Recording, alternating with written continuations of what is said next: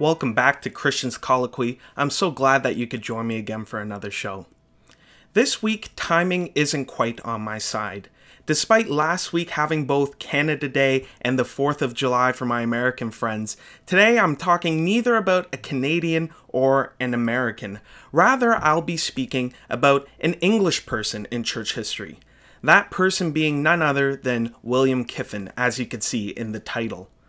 William Kiffen, for those who aren't familiar with the name, was a profound figure in Baptist history. One of the leading Calvinistic Baptists of all time, and perhaps the leading figure of the 17th century Baptist community. Truly a remarkable man. And this is something that I'm not just saying on my own. This has been recognized by Baptists and historians throughout history.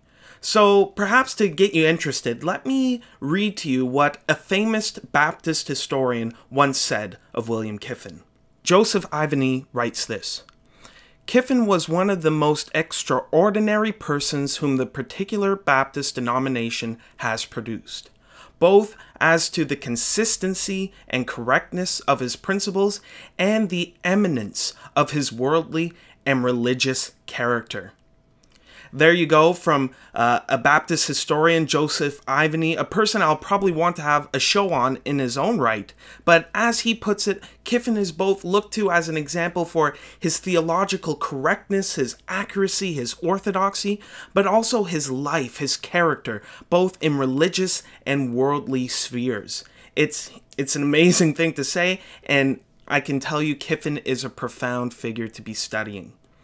With that sort of out of the way now, let me give you a brief roadmap of today's show. First, I want to start with a sketch of Kiffen's life. Again, major figure. I'll spend a little more time getting into the ins and outs of who he is, and perhaps lay another roadmap for future episodes. But then I want to move on and briefly discuss where I encountered Kiffen. As some of you who watch know, I'm quite fond of that trip to England I took, and again I want to share a little bit more of my experience, especially what took place on that trip.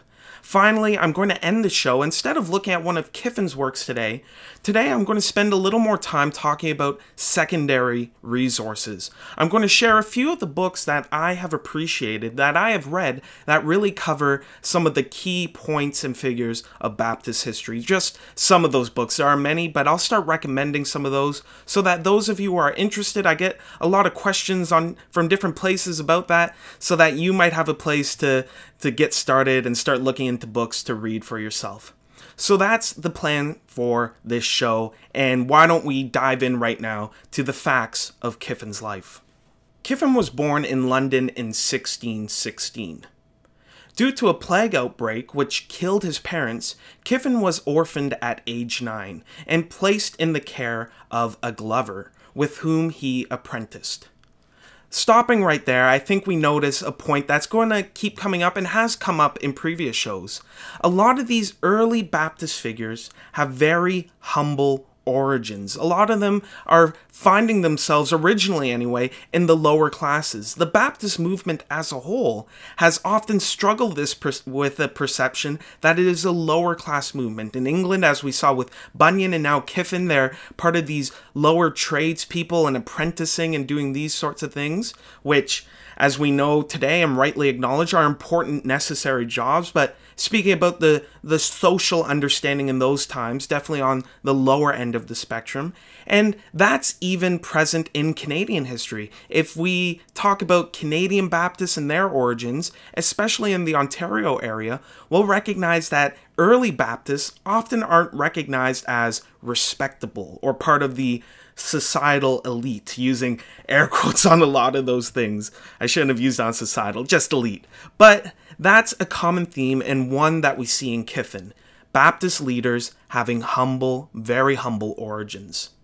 Let's dive back in. A few years later, Kiffen would run away from his master.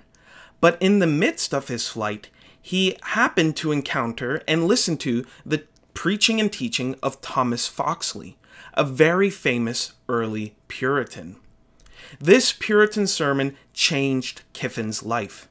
He felt extremely convicted by the preaching because it just so happened in God's providence that Foxley's sermon was on the topic of the duty of servants to their masters. What incredible timing. And after that sermon, Kiffen was cut to the heart, and he did two things. First of all, he returned to his master. He returned to the master of his trade so that he might continue to study and learn under him. But perhaps more important to this sketch and this theologically focused biography, it's from that point onward that Kiffen decided he would continue to seek out Puritan teaching and preaching. And it's from that point on that as he grew up in his teenage years, that he continued to seek out and hear the preaching of Puritans like John Davenport. Davenport being one of the co-founders of the New Haven colony in New England, one of those great early American Puritans who was also active in England. Also, Kiffen would listen to the preaching of John Goodwin. Goodwin stands out here as he is one of the few Arminian Puritans, Puritanism often being closely associated with Calvinism for very good reason, but Goodwin shows that it wasn't simply and wasn't exclusively a Calvinistic movement. There were many Puritans who were embracing Arminian perspectives or somewhere in between. Needless to say, and I could go on longer, but for our sketch today, it's important to now point out that it was under the preaching of these Puritans that Kiffen was converted. And he was converted in a powerful way, becoming quite passionate about God and his truth. From that point on, Kiffen committed himself to studying the Word of God, and he studied largely in the context of his local church. Kiffen explains in his own writings that with his young friends he would commit to prayer before the service, Bible study after the service, and all around taking advantage of all the theological opportunities he had for himself. But it's also important to point out that Kiffen, like many other Puritan and separatist leaders and figures at this time, did not have formal theological education. Whether it was because it was too expensive or the laws wouldn't allow them to pursue it, Kiffen, like many Baptists, Puritans, and other groups, would have no opportunity and a lot of them, no desire to seek out formal theological education and training in one of the great colleges and universities of England. Despite this lack of formal education, however, Kiffen would go on to be an able teacher and preacher. Clearly, from my perspective and those who lived around him, he was being equipped and was equipped by God for the task of preaching and being a pastor. In the 1630s, though, life would again change for Kiffen. It was in 1633 that William Laud would become Archbishop of Canterbury, the leading Anglican church position of the day. And unfortunately for Kiffen and many other Puritans, Laud was a zealous Arminian, and more importantly, he was committed to ritualism. The medieval rituals, the vestments, the candles, the sign of the cross, all those things, he was deeply committed to those things. And from his position of influence, he would begin a ruthless campaign of persecution against the Puritans. There are many, many stories of the persecution of the Puritans under Laud. And this is where I might pause to say, we've talked about it in a few other episodes, but this is one of those lead-ups to the English Civil War, this persecution. Many of the Puritans who were already on the side of Parliament really resented the persecution of Laud, really saw it as an act of tyranny that was associated with the king and the standing Anglican Church. And again, when we think persecution, we have to recognize that it was pretty brutal. We're talking about ears and noses being sliced off in addition to fines and imprisonments. Going back to Kiffen, however, Kiffen and his fellow Puritans were now left with a choice. They either had to fall in line with Laud, escape persecution by fleeing to the Netherlands, which had a history of Protestantism and tolerance, or to one of their colonies in New England.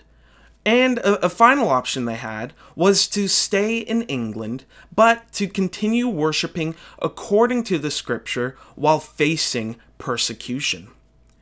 Kiffen chose this final option. He didn't submit to Laud's instructions and he didn't flee. Rather, he stayed in England, committed to Scripture, and joining what many would call the illegal congregations. Deciding to stay and worship according to the Scripture was a big decision for Kiffen, especially since there was the threat of persecution.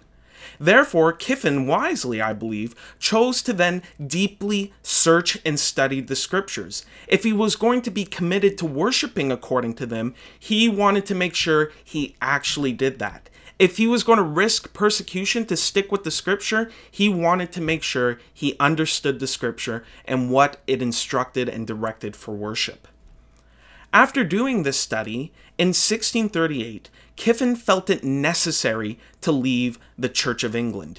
He left the Puritan party within the Church of England and then joined an independent congregation.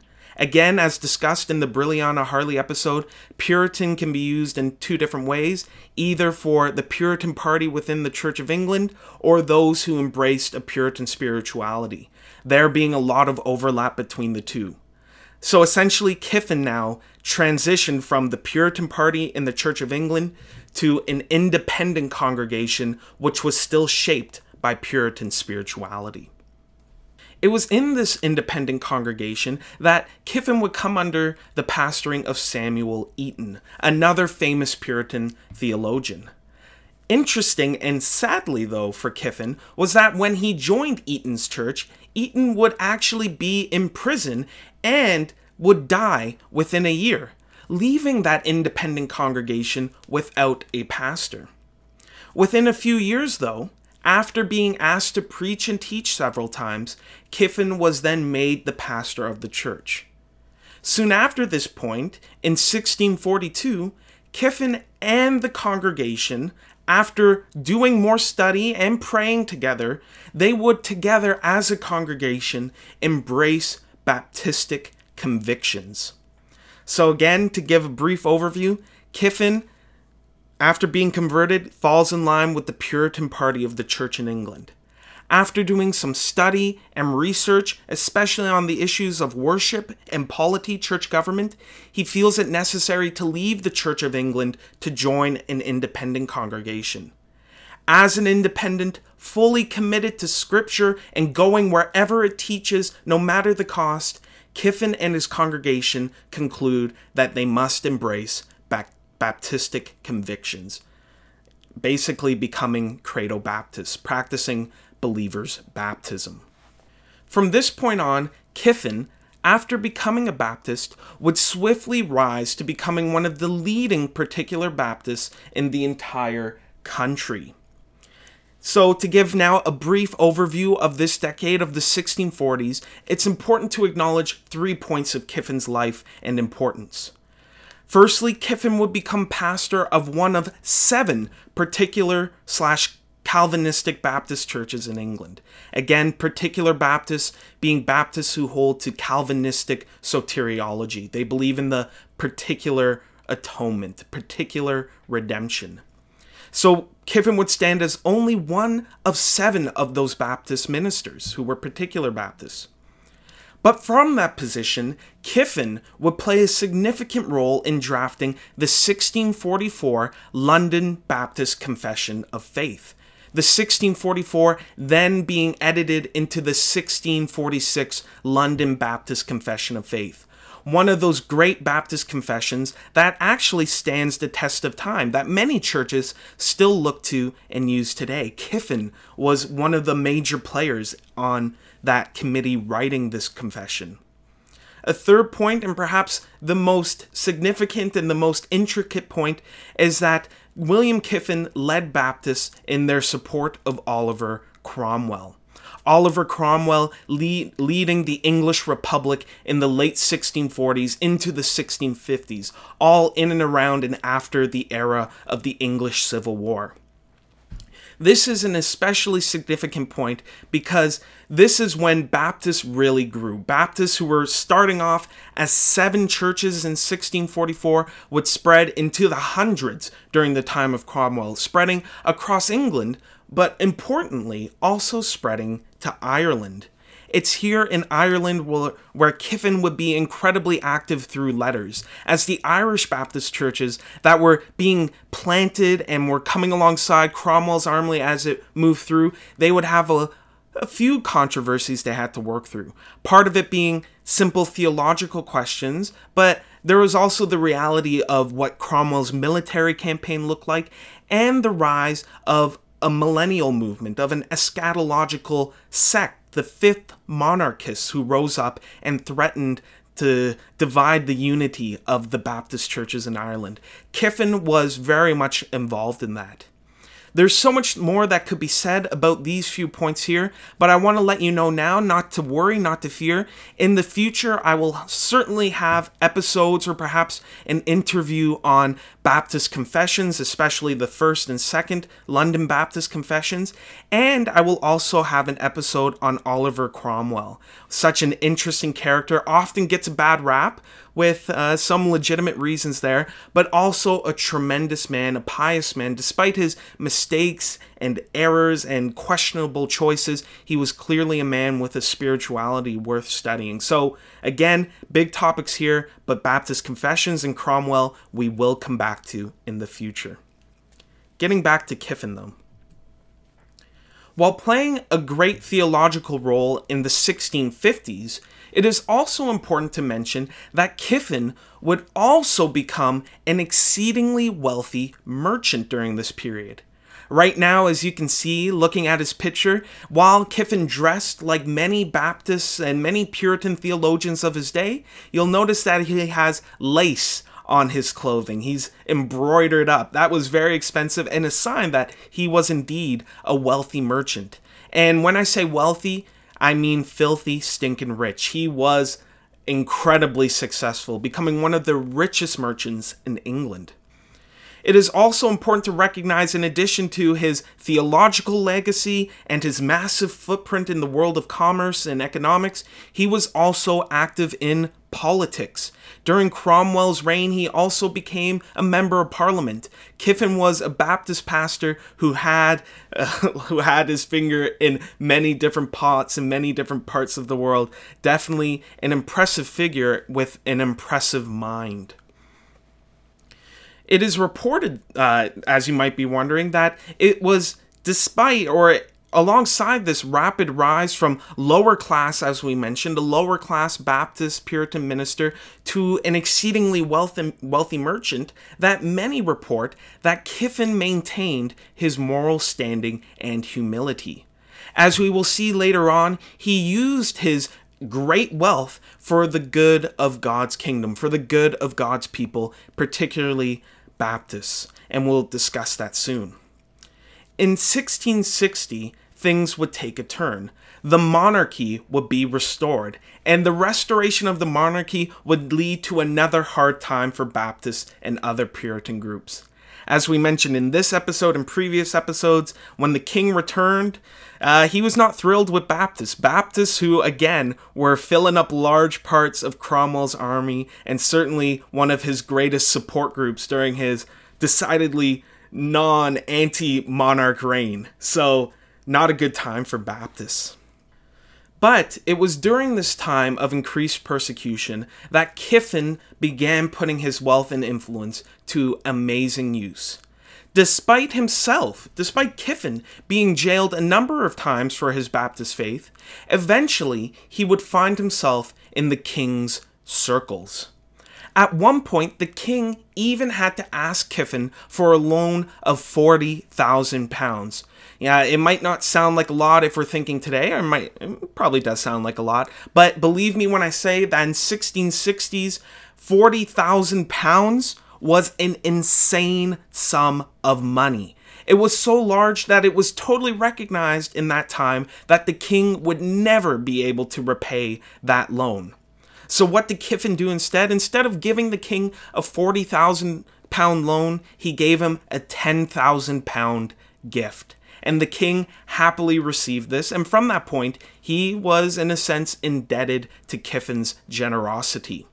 An interesting turn of events. The King of England was going to a Baptist who were known to be of lower class for a large loan and getting a gift.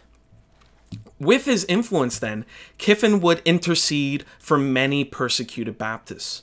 One example of this intercession of Kiffen was when there were a group of 12 General Baptists who were facing a death sentence for their faith. And we might be thinking, oh, Kiffen would be excited, particular Baptists were the arch rivals of the General Baptists, but that wasn't the case. Kiffen, in a great sign of Christian unity and Christian love and benevolence, he actually wrote a letter to the king asking him to show them mercy, which the king did. An amazing display by Kiffen, using his wealth and influence not to escape his persecution, but rather to try and help other Baptists in the midst of this shared persecution. During this time, in addition to his political activities, Kiffen was also theologically active. Even though Baptists were still a persecuted group during this time, they still had their fair share of theological discussions and controversies. Most notably, in the early 1680s, Kiffen would enter into a major theological debate over the matter of communion. His main opponent, interestingly enough, is none other than John Bunyan, the author of Pilgrim's Progress. And while I will now briefly touch on what was going on, what they were debating over, it might be interesting to acknowledge that in Kiffen's time, in Bunyan's time, it was Kiffen who was the superstar in England. While Bunyan had written some books, he was relatively not well known in that age. While people knew his preaching, he wasn't the end-all and be-all of Baptist life. Rather, it was Kiffen who was the one that people were really looking to and hoping to learn from. So what was this debate between Kiffen and Bunyan all about? The two would disagree on the topic of open versus closed communion. Kiffen being a proponent of the latter, and writing his major work, A Sober Discourse of Right to Church Communion. Essentially, Bunyan was open membership, open communion. He wanted all Christians to be welcome into the membership of his church, regardless of their baptisms and baptistic convictions, and he wanted all to be welcome to the Lord's table. Kiffen, however, was on the side of closed membership and closed communion. Only those who were baptized, rightly baptized by immersion, should be members of the church. And only those who are rightly baptized members of the church should take part of the Lord's Supper in a church. That was a major conversation for Baptists. While Bunyan, as I mentioned, is better remembered today, Kiffen was that prominent figure, and he, looking from his writings, did an amazing job arguing his case. And from that point, his view, Kiffen's view, of closed communion would become the dominant view among particular Baptists from that point on. And it's important to recognize that this closed communion view would be the dominant view of Baptists for centuries to follow. It's relatively recently in Baptist history that we see a move, especially in English-speaking North America, toward open communion, that all are welcome to the Lord's table, assuming they profess faith. For most Baptists, and certainly a large number of Baptists today, they will take quite seriously fencing the table, guarding the table, making sure that it is only members in good standing who approach the Lord's table. That again might be a theological conversation I will approach on this show in a future episode. Getting back to Kiffen, however, things would once again turn really bad for Kiffen in 1685. James II, a Roman Catholic, would take the English throne in 1685, and there would be 3 years of terrible tyranny and strife. Strife which saw two of Kiffen's grandsons be executed for supporting a Protestant claimant to the throne. The situation would finally turn around again in 1688. In 1688, there was the Glorious Revolution, a great event in English history when the Protestants of England, working together, called William of Orange from the Netherlands, the husband of Mary II, to come to England and rule in James II's stead. One of those great moments in history when politics and religion really mesh together to form interesting events. And William would come and he would be successful. He would become the King of England instead of James. And this was amazing for Baptists, Puritans, and other groups alike, especially for men like Kiffen who were leading these movements. William of Orange, being a Dutch Protestant, would usher in another era of tolerance and liberty for Baptists. He, being from the Netherlands, which already was known for its tolerance, again, they were accepting refugees from England and from throughout Europe who were facing persecution, and now this sort of figure was leading England. Great time for Baptists. It was because of this newfound freedom and because of this new age of toleration and tolerance that Baptists were then free to hold a National Assembly in 1689. A very important year for Baptists. You'll often hear it if you spend time online in Reformed circles, the year 1689. What made this year important? This was the year when the particular Baptists formally adopted the Second London Confession of Faith, a document which was originally written in 1677, which they were now able to formally embrace. The 1689, the Second London Baptist Confession, as it's often known, being one of the most influential Baptist documents to this day. If you're in a Baptist church that's part of a major association, it's very likely that your statement of faith at your church can be traced back from edits and revisions and condensed forms of the 1689. Truly a remarkable document. Returning to Kiffen, though, Kiffen's final years were not easy. After already losing his first wife and 3 of his children in the previous decades, in 1698, near Kiffen's death, Kiffen's second wife would defraud him. It's a terrible tragedy that ends with her being refused communion, just a hard reality of domestic trouble in Kiffen's life. On top of that, in that same year, another one of Kiffen's sons would die. By the time of Kiffen's death in 1701, his life was full of pain. But it is clear from his writings that he never lost sight of his Savior Jesus Christ, and he died safe and comforted in the arms of his Lord. While there was a lot of hardship near the end, we can know from Kiffen's writings, we can see from his attitudes, from reports about his life, that he never once lost his faith in Jesus Christ. He was preserved to the end. What a beautiful end despite the pain. With Kiffen's biographical sketch now complete, I want to turn briefly to my experience learning about Kiffen. As I mentioned, I went on that England trip in 2017, and on one of those days, the tour group went to Oxford. And while we were in Oxford, we visited Regent's Park College. For those who don't know, it's not something common, I believe, to just know what these colleges are about. But Regent's Park College is a very famous Baptist-related college. It has deep ties with the Baptist movement historically, and to this day, while it's not something I would consider evangelical or conservative, they do continue to train Baptist ministers. Part of the college, Regent's Park College, is the Angus Library and Archive. This library contains many historic Baptist works. As you can see on your screens now, I took pictures of some of these. You can find first or early editions of the works of John Bunyan. You can find the early Baptist confessions and a whole host of other Baptist works. They have works from Baptists defending their faith, and they also have the editions attacking Baptists, accusing them of being Anabaptists, and other similar works. It was also during this visit to this college and library that I met Larry J. Kreitzer. This guy, Kreitzer, is the foremost historian of William Kiffen. In addition to having a very pleasant conversation with him, he also gave the group a lecture on Kiffen, speaking about his life and influence. I believe that this was a profound moment for me, especially looking back and reflecting on it.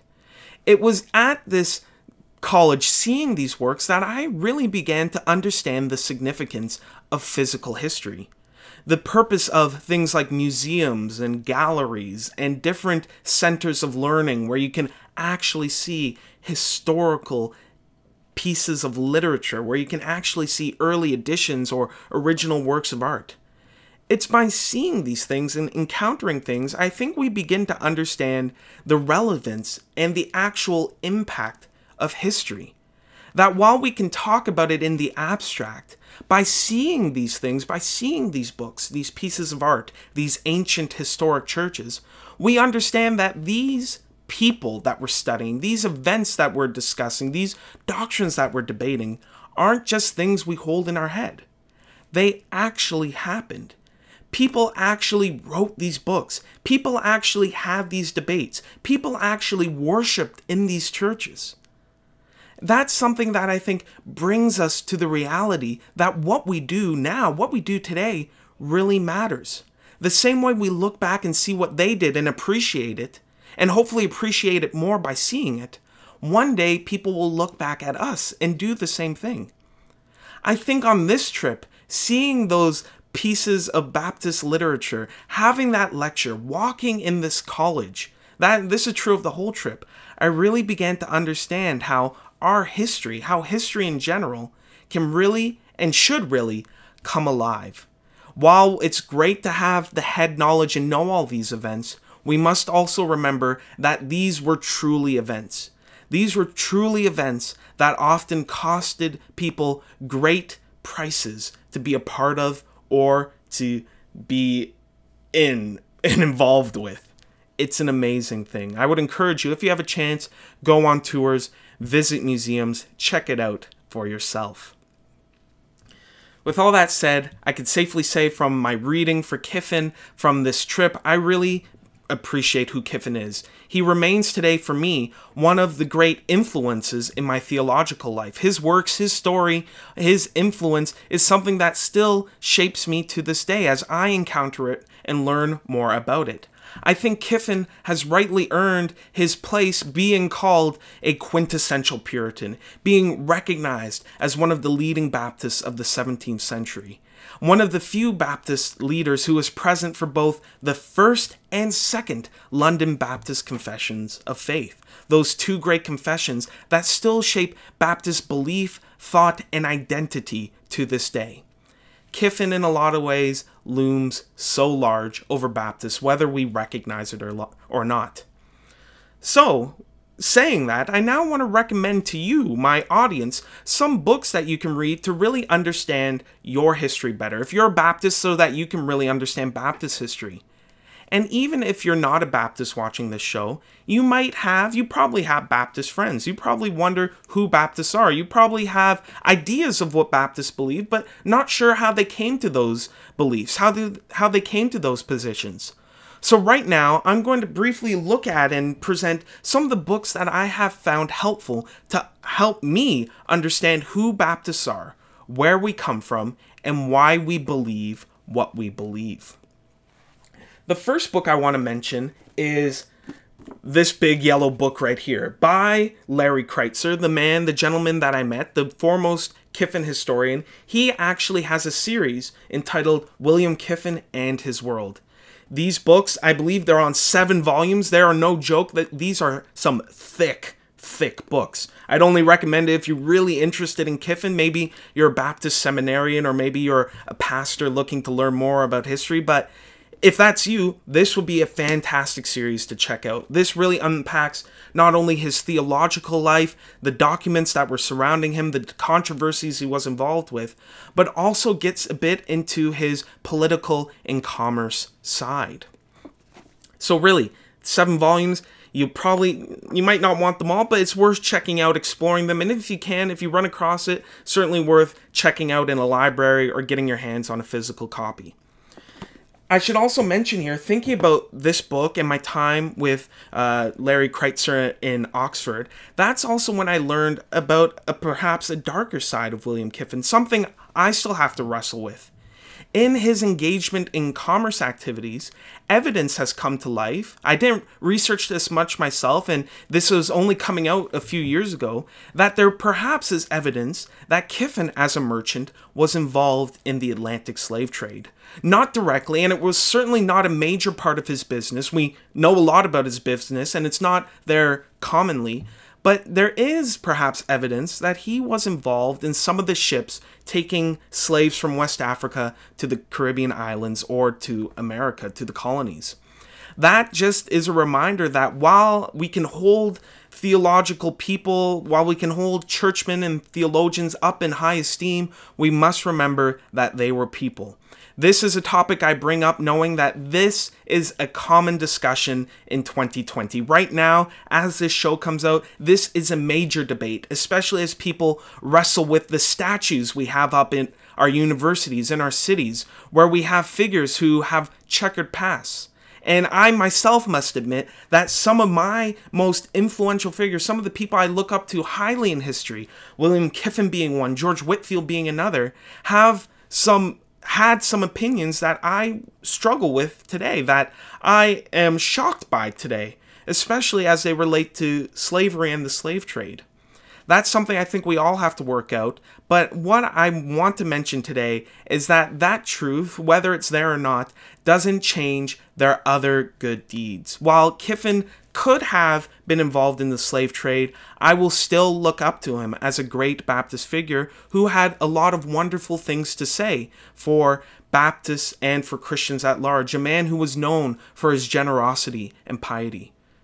That's a big deal, I recognize, but I will mention here, it's also cool getting to know that how many Baptist figures were also the ones leading the charge against slavery, and that will certainly come up in future episodes. While there might be a checkered past for some Baptists and evangelicals, we also must remember that Baptists and evangelicals were the ones leading the charge against slavery, who were on the front lines of the abolition movements. So that's a brief aside. Getting back to the books now. Another book that I've shown before on the Keach episode is Kiffen, Knowles, and Keach, Rediscovering Our English Baptist Heritage by Dr. Haken. Great book. I read it again in preparation for these episodes. Highly recommend you check it out. In addition to having episodes on each of these Baptist in addition to having chapters on each of these Baptist figures, Haken includes chapters on the Baptist Confessions and a few other points in Baptist history. Definitely worth checking out. Not a super long read and super interesting. Perfect combo. Another book I recommend you check out is called Calvinism, Communion, and the Baptists. This is a great book by Peter Naylor. It gets deep into how Baptists have historically related to communion. A lot of people I know wonder, oh, Baptists, how are they viewing the Lord's Supper? Are they on the memorialism side? Are they closer to Calvin's side? In history, how did they change from having a Calvinistic, Calvin reform view to a Zwinglian memorialist view, whatever we want to call them? This book gets into a lot of the historic controversies in the Baptist world and how they debated communion, how they thought of it, how they grew on the topic, and how we got to where we are today. So if you're wondering about Baptists and communion, the theology, the practice, definitely a book you want to check out. Another book you want to check out on a similar topic, a lot of people wonder about Baptist polity, our church government. How come we don't have synods? How come we don't have bishops in a monarchical sense? Well, this book gets into Baptist polity, especially in the early years. Edification and Beauty by James Renahan. Fantastic book. I've read it a couple times now. Gets into the early Baptist figures, how they were thinking about the role of pastors, the role of deacons, the role of associations and fellowships and conventions, that sort of thing in the earliest days of Baptist history from 1675 to 1705. Definitely Kiffen is well regarded in this book, mentioned in this book, and so many other great Baptist figures in history. The final work I want to recommend you check out is Faith and Life for Baptists. This book, I haven't read through it all, I must confess, but I have read through sections and chapters, gets into those early Baptist confessional documents, those early Baptist documents and church life, and really looks at how Baptists were applying their polity, how Baptists were actually living out their church government through their documents and decisions. So if you're interested in Baptist polity, what that looks like, how it developed, and how it really shaped where we are today, definitely another book you want to check out. I have a lot more books that I could recommend on Baptist history, especially as they relate to Baptist covenant theology, but I think 5 for today is more than enough. So with all that said, going through Kiffen, talking about my experience with him, sharing some books, I now must hope and say, I wish that this episode is helpful to you. I hope that it really opened up your eyes to some of the deep richness of the Baptist tradition, that you're now better equipped and have a deeper and better understanding of who Baptists are and where we came from. Kiffen is a figure that looms large in the Baptist story. So if you have any questions, please leave them down below. I've been getting a few more, not just on YouTube, but other places. But if you do have a question and you're watching this on YouTube, please leave it down below. Or if you have a comment or a suggestion for a future episode, also leave that down below. Again, as I said in previous times, if you could leave a like on the show, if you can share this, that would be so great. I would love it if I can have a wider audience so that I can hear and have more voices to interact with. That's the goal of this show, not just to have me talking, but to hear what my audience is saying and to have a dialogue with each other and the figures in the past that we are discussing. With all that said, finally, I hope that this was a good time for you. Thanks for sticking around to the very end, and I look forward to seeing you here again on Christians Colloquy next Monday. Take care.